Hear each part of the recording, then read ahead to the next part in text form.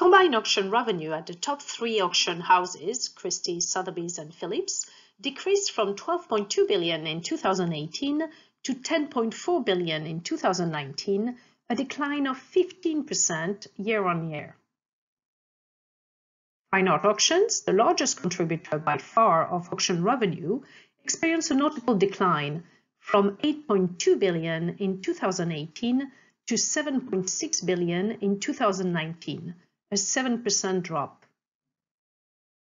Private collection sales suffered a sharp decline also in 2019, as the sales of that year were not able to repeat the success of the 2018 auction of the Rockefeller collection.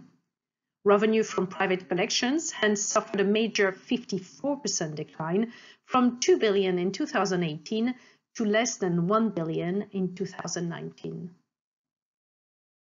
Revenue from accessories auction, including mostly jewelry, watches, and bags, the second largest revenue category after fine art, was stable in 2019 versus 2018, with a small growth rate of 0.2% from $1.139 billion in 2018 to $1.141 billion in 2019.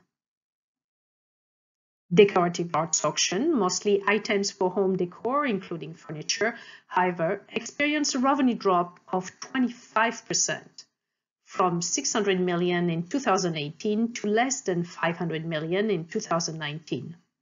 Despite a slight boost in 2018, auction sales of decorative art seem to continue their decline.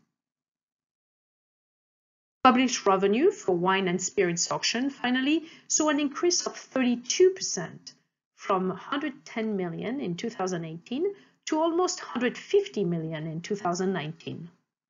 While revenue from this category is still too small to make an impact on the total auction revenue, this year's results may show potential for growth. Further information on this and much more is available in PIEC's 2019 annual report.